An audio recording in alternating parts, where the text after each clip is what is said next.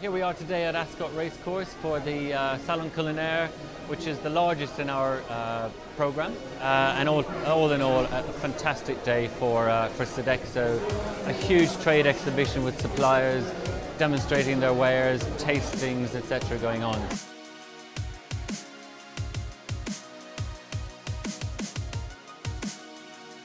Today we expect over 700 entries in the salon, which is a huge number. All Sodexo employees, chefs, front of house staff, etc. And it's an opportunity to showcase the talent and culinary activity that exists within Sodexo. It's extremely important for young chefs developing their careers. They can get an idea of what lies ahead in their career. They also get an opportunity to demonstrate what they're capable of doing. It's great for our chefs because it makes them feel part of the wider industry and also to get acknowledged, and some good words coming from celebrity chefs always makes you feel good, so that's really important, really good.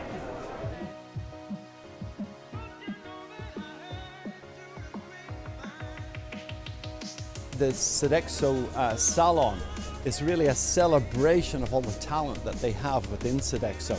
It's a chance for them to compete against their peers and to inspire themselves to lift their work up to another level.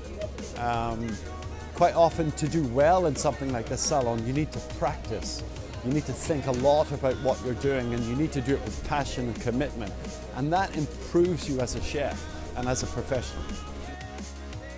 The Sodexo Salon is the largest salon of its kind in the UK, so it's a great tribute to everybody that gets involved and supports it. And it's fantastic because it brings lots and lots of people together, and it's a great story about our culinary heritage.